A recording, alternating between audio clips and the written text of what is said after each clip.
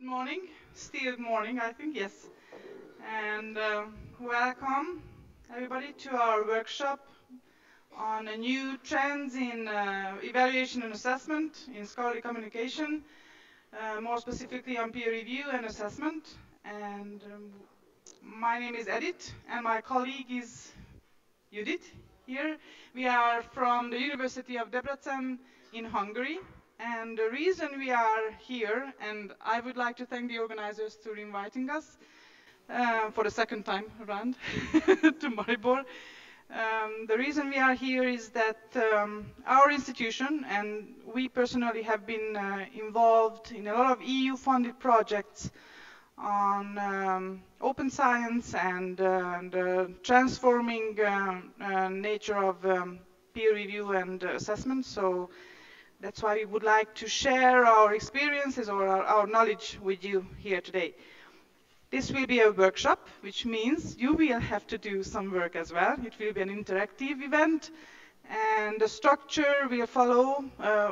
What we organized here for you today is a 90-minute event, which will start with some background information on open peer review and assessment as well. That will and give you the background and the context of our group discussion, which will be followed by these short summaries. And then we will have 45 minutes of group work. And we will conclude your discussions, your results will be shared with the whole group at the end. And that will be basically we will try to find some common grounds here.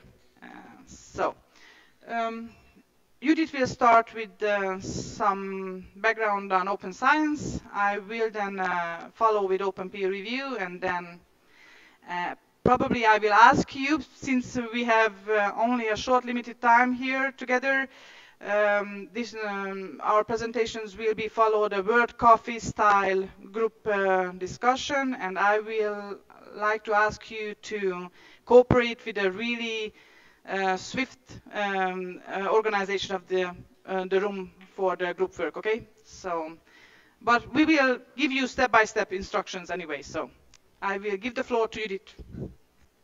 So thank you for introducing me, Judit. First of all, I would like to highlight the different aspects of open science and how it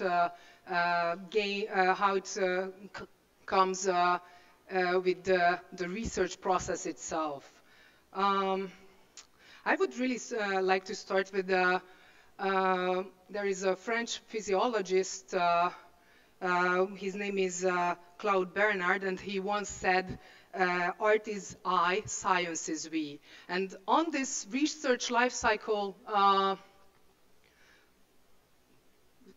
structure, you can see how complex the research life cycle itself. And this has been created by the University Library of Central Florida.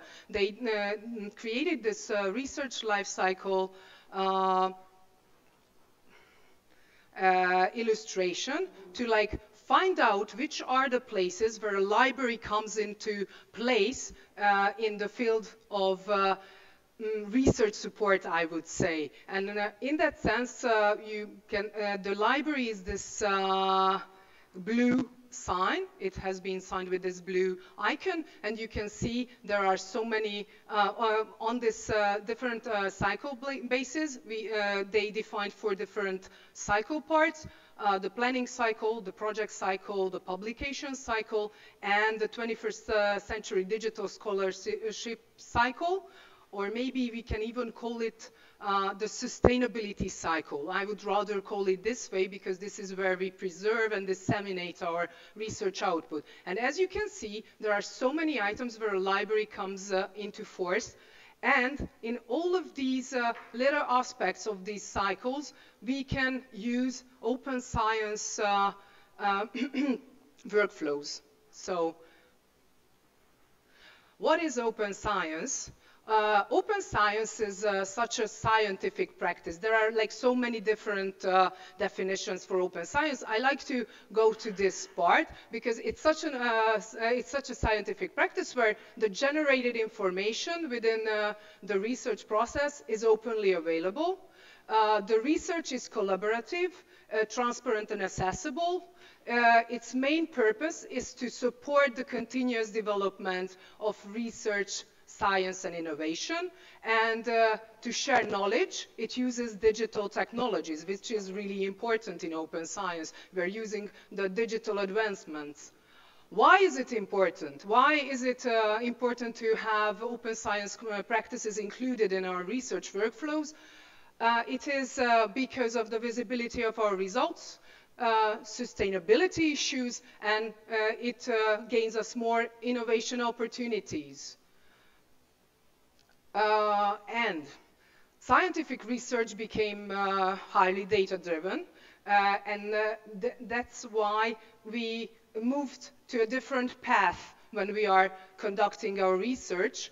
That's why we are talking, I would say that's why we are talking about open science, because we see we cannot have the old system preserved. We need to like move forward with this digital investment, and we need to we depend on computing, we depend on shared data, softwares, and the growing need of infrastructures. And we don't want to have like duplicated research, and actually it helps to improve economy. Open science is mostly defined with an umbrella. I don't really like the umbrella term because the mushroom shows its complexity, the complexity of open science. Open science, this mushroom was drawn by Eva Mendes. She is the director of Open Science Platform, European Open Science Platform, sorry. And she drew this mushroom because she wanted to show that without proper governance and standards, without the roots of a mushroom doesn't really have a root, but it doesn't matter at this point. Without the roots, we won't be able to achieve open science practices. So we need governance, and we need infrastructures, research integrity, rewarding systems, and so on. Here on my slide you can see the open science taxonomy. It shows the complexity and how different aspects of open science we are talking about. So mainly it is included in all segments of the research process. What is open science about, and why we are referring to it and trying to have this as a default? Because we have a continuous change in technology, continuous change in evaluation of the results, reproducibility, transparency, and sustainability. And how we can achieve a continuous change if all the elements of the complex change is proper, then we will achieve a change. If any of them is missing, then we won't succeed. So, vision, skills, incentives, resources, and action plan needed. Okay, I will give the floor back to Edith, and she will get into open peer review. So, peer review, and open peer review more specifically. Why is it really important to keep talking about it? And it has been an issue for like the past decade already. Why it is really important to keep this discussion alive is because our publishing system has extended or has been become more complex in the past decades, and there are so many new options emerging which actually supplements the traditional way of thinking about publishing. that there's so many different options now, which comes with new tools and methods for evaluation and assessment as well. Another reason why we need to talk about this new evaluation form is because there is a huge dissatisfaction among authors and peer reviewers as well about the traditional blind, double-blind peer review system. The last comprehensive survey on peer review practices was in 2018, I apologize, by ASAP Bio, and you can see that there are the main reasons that there is a problem with this system is that it's really time-consuming. You could see those which has the longest red lines. There's a problem with the constructive reviews, that they are not getting enough feedback. There's the peer reviews are low quality, or it's time-consuming. It's reviewers are not giving the credit for their work. So there are several different aspects of this system which actually needs to be amended or transformed to help the researchers and reviewers to get their credit for their work.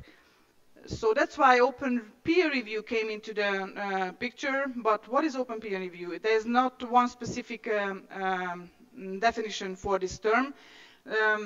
Tony Rosselauer made a huge overview or review of the literature out there, and he found 122 different competing definitions in the literature. So he grouped all these definitions and found that there are some aspects of open peer review, what they talked about open peer review, which actually define altogether this new trend in evaluation. And what mostly talked about is the open identities and open reports. Probably from the previous presentations you heard that these are the two main aspects of open peer review which come into function. But we cannot forget about the open participation, interaction, and the other aspects of this new trend, basically, which altogether defines this new concept. Just really quickly, the review of these definitions: the open identities when the authors and reviewers are aware of each other, open reports when the review texts are published alongside the results, the research, open participation when the community is involved, or interaction between the different players in the whole process, and there's an open platform which is really interesting, and I will give you some examples for all these aspects. The discussion is about basically that a lot of people approve and a lot of people or researchers disapprove of this new method. There are pros and cons, obviously, for each aspect of the open peer review. Definitely open identities will give you more transparency, a more civil language, that you pay attention how you talk through your reviews, but it takes more work to give a really good quality report, so it's more time consuming. Basically the same aspects of open reports, but the pros is that if it's published, you can get a credit for your work, but it's really a time-consuming aspect. And obviously a lot of young researchers, PhDs, are kind of afraid that if they give an honest, really good review, there might be a problem with their career path, because older professors might disapprove of their critics. So open participation is a really important aspect of this process, that the whole community or other researchers can give their feedback on specific publications or results.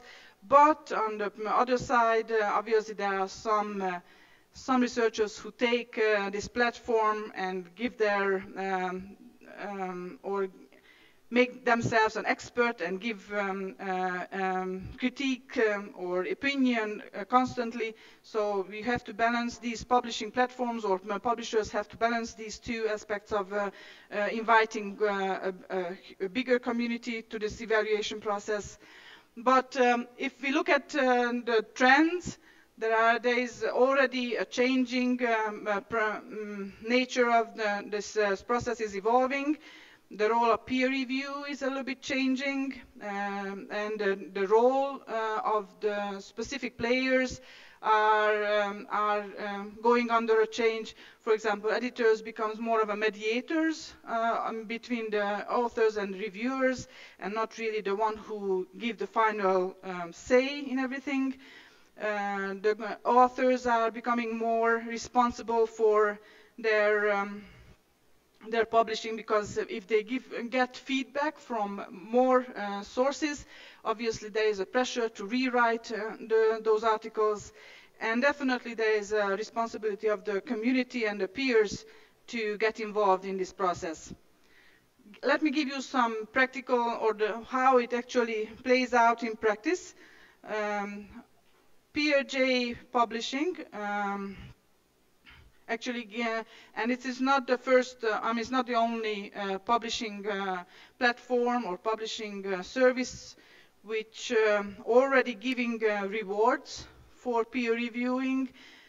In their cases, that they give tokens for the reviewers, and you can exchange those tokens for example, discount on article processing charges. And they have a really high percentage of reviewers who signed their names already, and authors who would like to get the reports published alongside their results. Another is the post-publication peer review, which in the last presentations you actually saw it in play, in detail. That's F1000 Research and Science Open Platform is actually practicing this already for years now, and they also get credit the reviewers and the authors through their ORCID system. Another one is called a collaborative peer review, which is practiced by Frontiers publishers. Do you know Frontiers? Have you heard? They are the one who introduced years ago this concept that they connect the authors with the reviewers, and they help or enhance the dialogue between the two. So actually the revisions of these articles have a much better, they are more productive in this way. So the editor basically is a mediator between the two ends of the process. Another practical is the interactive peer review by Copernicus Publishing. They actually have, they introduced this a long time ago, and one of the first open peer review-ish method for evaluating articles. They have two different lines or two different processes which runs parallel. One is doing a blind peer review by experts, and the other is by community. They are asking for the community to give feedback on a specific preprints, and at the end they connect these two different lines of peer reviewing, and the inputs for both lines will give the input for the authors to rewrite their articles. And which is a really interesting one is the decoupled peer review, which there are platforms or services like Peerage of Science or Publons, which actually separated themselves from the publishing aspect, and they only service peer review for specific journals. There's a contract between publishers and these services, and they provide independent peer reviews for these publishers.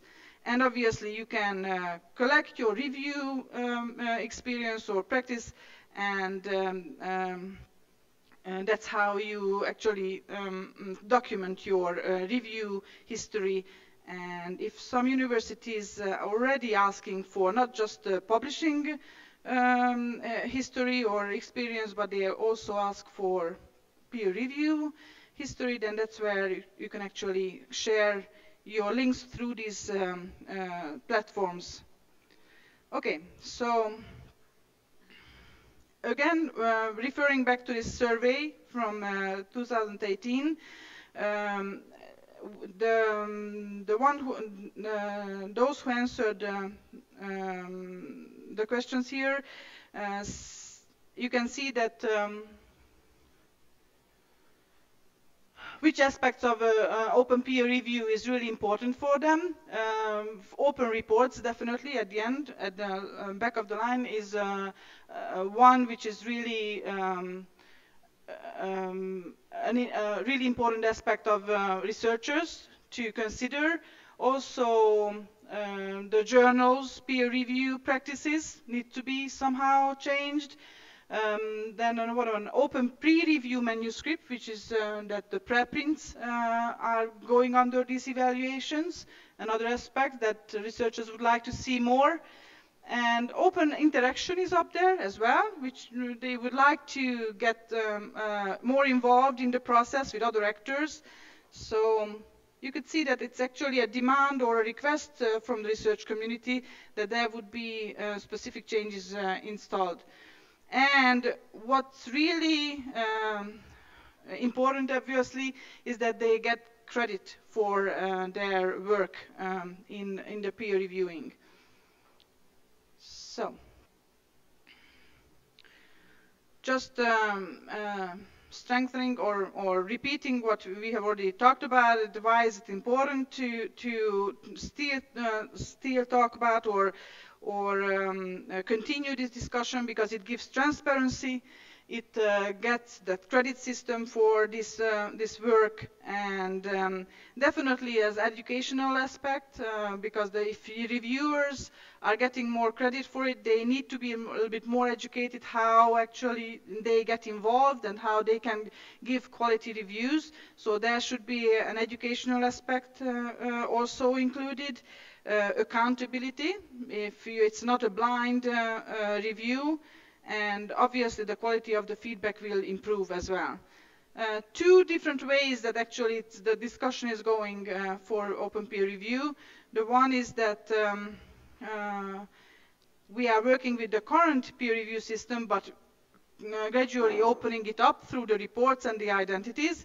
And the other is just throw everything away and start fresh with a new system, which probably is the more difficult to to accomplish.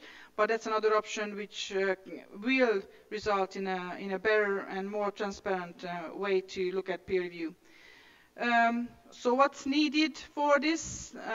In order to be accepted more by research funders and the community, research community as well, definitely there's a coherent framework is missing.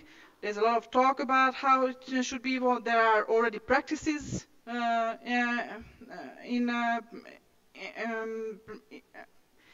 in action, but definitely there's a coherent framework for a new way of evaluation is needed.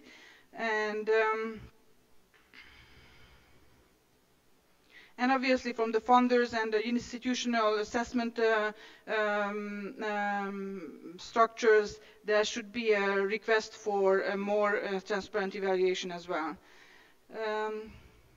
Okay, so what now we would like to do is do a word coffee style of discussion. Obviously, there will be a little bit, there will be 5 different groups. We would like you to separate into 5 different groups. In a second, we will show you how. And there will be 5 different questions. Do you want to, Antje? Okay, okay. Go ahead. Okay. Well, I guess everybody has been here once. And in this group, we were discussing about the alternative research assessment indicators. As you see, like groups started writing down their ideas, And then we started to put like green dots for the ideas people liked and red dots for the ideas the people disliked the most. And I'm just going to tell something about the most, like, let's say, commented, liked, or disliked ones. So, as you see, evaluation of teaching, lots of people found to be an interesting idea for an alternative indicator. But as you see with this half red and green dots, that was a comment that said, well, that's actually highly subjective. If you ask students to evaluate teaching, then yeah, that's not an objective indicator. Yeah, so then impact factor, of course, it's like what I heard from people, it's like not an alternative, it's what's done now. And I think somebody just put the green dot there to make it look like balanced.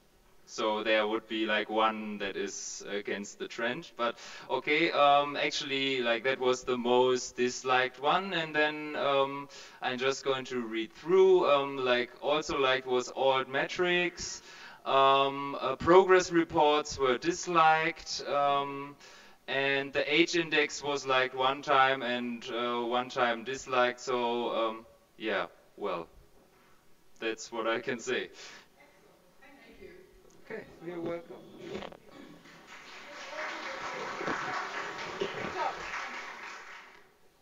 Right, so I've seen most of you at my table. We talked about open peer review. It was a really nice question, although nobody had experience with it. So the question was, what experience do you have with open peer review? Nobody had any, so we just started a discussion on whether the experience we had about closed or double closed peer review, and what difference that would have made if that review you had was open. So we had a couple of answers here. The first one, which was cause for a lot of controversy because of the last line. So we're just gonna quickly go over it.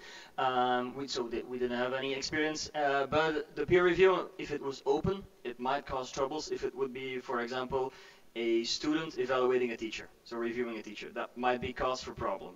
So most of the people agreed with that, but then most of the people didn't agree with the last line. That is that the blind peer review is worse because someone can write down whatever they want. And that was kind of controversial because most of the reviewers do have to have some kind of certification or anything like that. So they mostly keep it professional. So they need to apply constructive criticism in their reviews. So that way, they thought open peer review wouldn't be better. So most people agree with that from the side of the reviewer.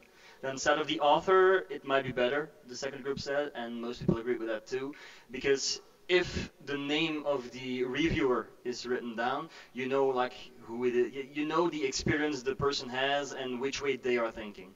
Like the last group said, like if the reviewer, for example, has a lot of papers that go in a certain direction, that think in a certain direction, their review might also go in that same direction. They can like push their own ideas into their review. And if it's open, you obviously know that they would be like pushing it. When it's closed, you wouldn't know it.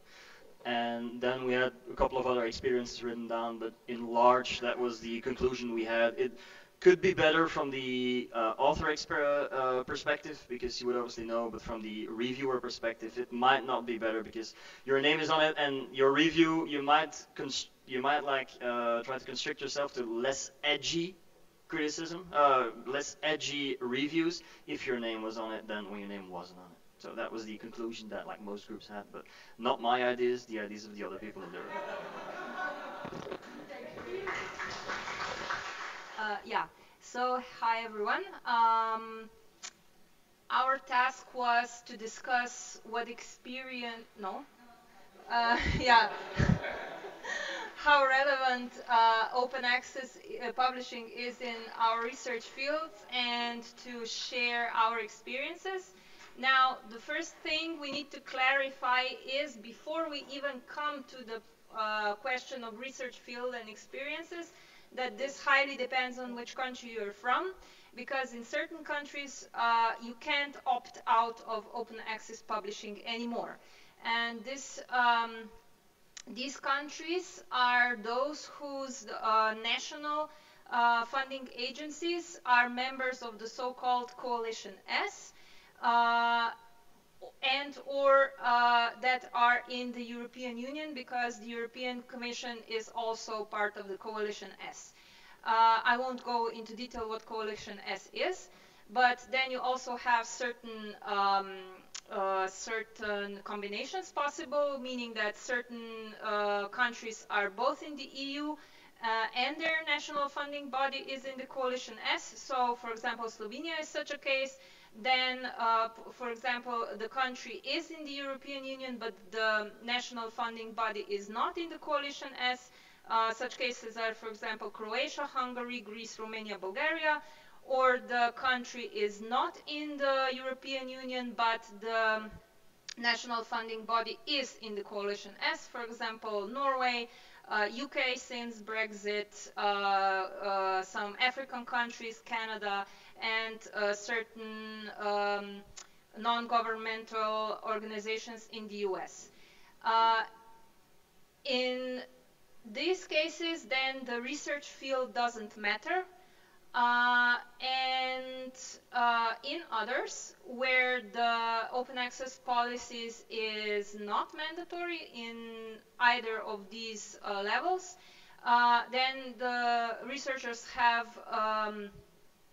can voluntarily opt in to open access publishing, and the experiences that we gathered in the discussion were that this is regarded generally as positive, because it increases the visibility of the research, highly increases, certain people said.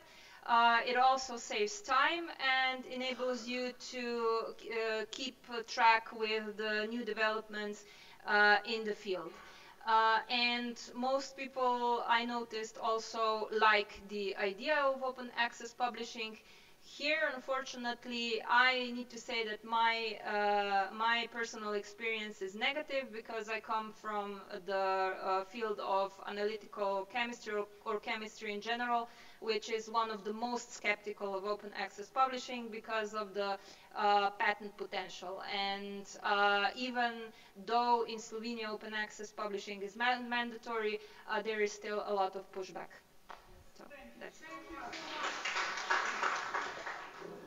Okay, hi everyone. Yeah. So the question is, what kind of research assessment practice does your institution follow? This is kind of interesting because we don't directly know which specific type of research assessment, but we come up with a lot of answers. And I came from the purple team, so I will just summarize everything. So the first one on our list is double-blind peer review. Everybody are familiar with this. Like, we don't know who's the reviewer, we don't know also who's the author. We also include the other group, the blind peer review. And next one, we usually check the impact factor. Like for university or those who are working in academia, this is very important. But I don't know really if for industry this also matters. So aside from impact factors, we also have the number of citation and the H score. And then we also check we do assessment before, during, and after the research. So during the planning, during the application of the research project, and also after as a summative. So that's the different phases of assessment. And we also include the benchmarking. For benchmarking, it's like if they're in some institution, they have these best practices, we try to adopt it. Like for example, if Slovenia, Maribor have really good practices for assessing, so in outside we'll try to adopt it in there. And we also have include this quality assurance. It's like a special organization as part of the institution where they their main goal is to make sure that all the research projects are in according to the standards. And the gray group include also I think it's for IT, right? Domestic evaluation. And this is for the blue group. We need to also need to assess the credibility of the researchers. So sometimes we try to work on some researches or projects that we're not really specialized with. So we also need to include the credibility of the researchers, collaboration, conferences, workshop, feedbacks from the research community. These are all also, we can also receive some assessment through questionings, giving opinions from our peers, and etc. And then also we have should have the ethical approval. This is for the psychology researchers, guidance from psychological support. Annual refreshment is also needed. Like we need to have update if we have updated standards, so we should have this annual refreshment of the knowledge as a training. Professional development is part of this, and also teaching and mentoring of the students for supervisors and also to young researcher, and also peer review from the colleagues and supervisor in your faculty or your department. So these are the assessment practices. Yeah. So the question was, okay, hi guys. So the question was, tell us about national initiatives in open access in your country. So the thing is, we broke it down into, so it's national, more of a regional as well, and more of an international as well. Like in open access, and we also broke it down from open access and semi-open access, if you might say. So the first one is this, one of the well-known or general initiative is the creation of repositories. Like for example here, we've listed it out, like in Serbia, they have DOI Serbia, in Croatia, they have Crosby, and in the Philippine Islands, they have NLP. And what I'm going to discuss right now is what do you call this? The open access and the semi-open access. So the thing is that open access in a way that there's no restrictions, everyone can access it. But there's also, I would say, we call it the semi-open access, that you need membership through the society, like a research society or something like that. Like you need this membership, like, or permission to access the documents. Like for example, university repositories, like in the Philippines. In the University of the Philippines, it's open access, but you need a membership, or at least a permission from the one who is in charge in that repository, like an email maybe saying that you want to access this. And the next one is the regional initiative. In the Southeast Asia, we have this Southeast Digital Library. It's a collection of all open access journals from the Southeast Asia region, and all documents in this participating open access journal can store their researches in this digital library. And of course, Sci-Hub, more of an international or global illegal repository, if you would say, and because of academic piracy. But then a lot of us use this because this is, it's open for everyone. It's like created by everyone and should be accessed by everyone. So I just want to leave it there, and thank you very much.